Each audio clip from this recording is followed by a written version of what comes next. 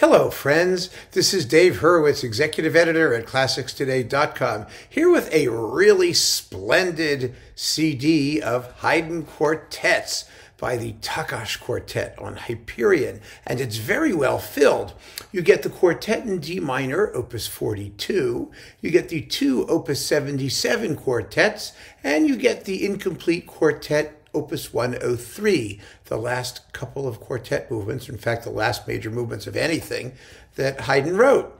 So it's really great to have these all together. It's like all of the singleton and small group quartets, because most of Haydn's quartets, as some of you may know, were published in groups of 3 or 6.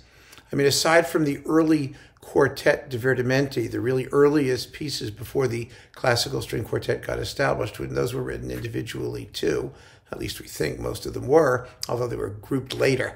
Haydn's string quartets begin with opus 9, and they work their way up chronologically. There's opus 9, opus 17, opus 20, opus 33, opus 42, opus 50, opus 54, 55, which was one group divided in half, and then opus 64, and then opus, 70-something, 71, 72, or 72, 73, or 73, 74, something like that.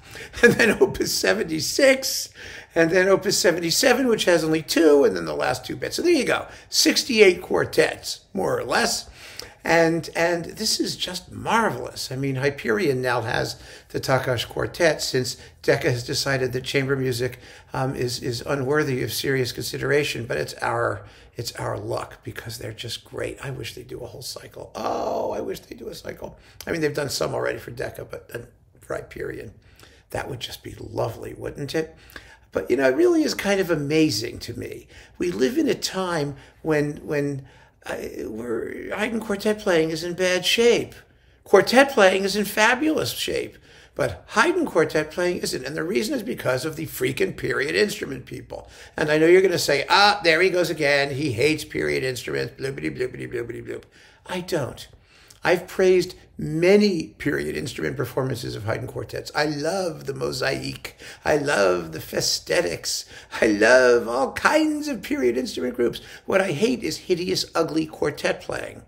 And it seems that, including quartets on Hyperion, like the new Haydn London Quartet, the new London Haydn Quartet, whatever they were called, they just uglify the sound and poke and prod at the music, and they're just so freaking unmusical and tasteless. It's just terrible, and all in the name, of course, of authenticity or doing something different or whatever bullshit, theory they're pushing this week. There's just a lot of them, and they just sound dreadful. I mean, there's the Doric Quartet doing some stuff on Shadows. They're just bad, really bad. So it's all the more delightful that a really terrific Haydn disc comes along. Now, let's talk about the quartets a little bit, and we can talk about the performances. Opus 42 is a single quartet. No one knows why he wrote it. It's only, in this performance, 13 minutes long? It's tiny. In 4 movements. It's a miniature quartet. Haydn must have written it for some specific purpose. But it's very interesting because it begins with a movement marked andante ed innocentamente, innocently.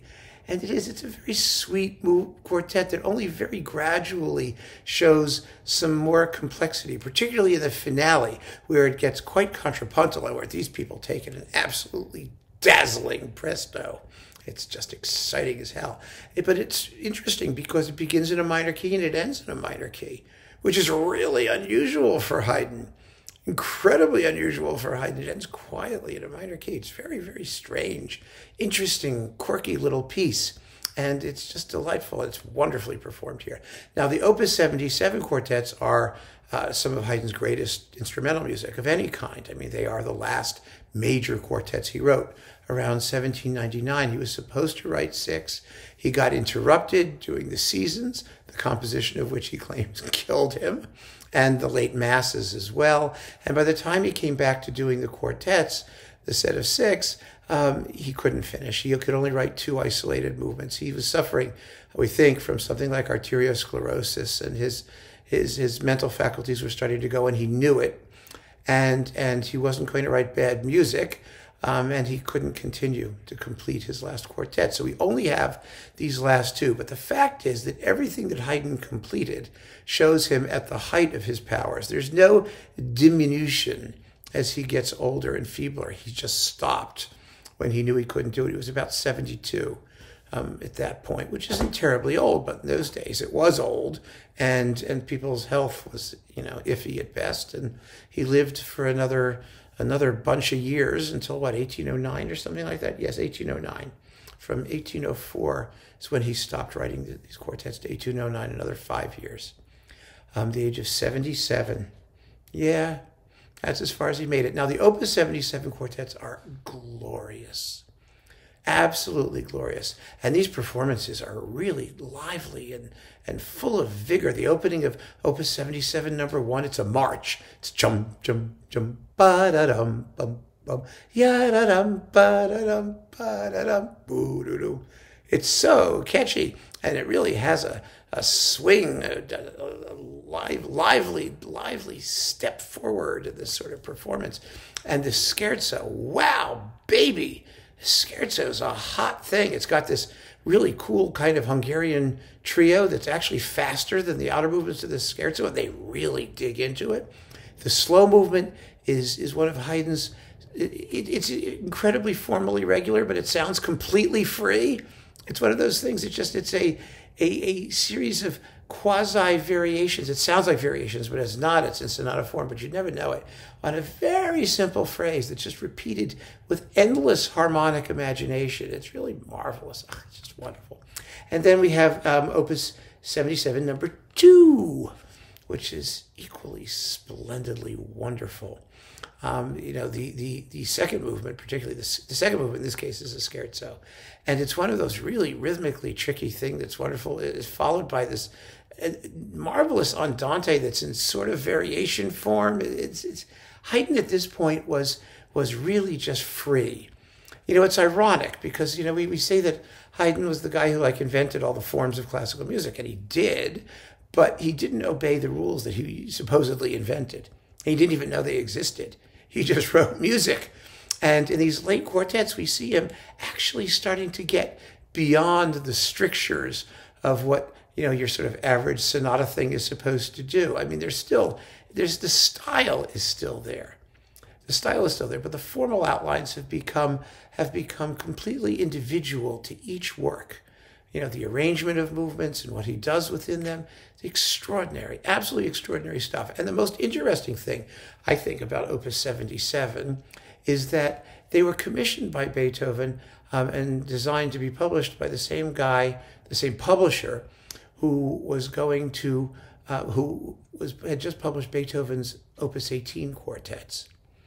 And Haydn was a very interesting guy because, when people asked him to write operas, he said, no, ask Mozart. He does it better than I do. He said, my operas are for a specific place. They wouldn't work. You should have something. Go ask Mozart.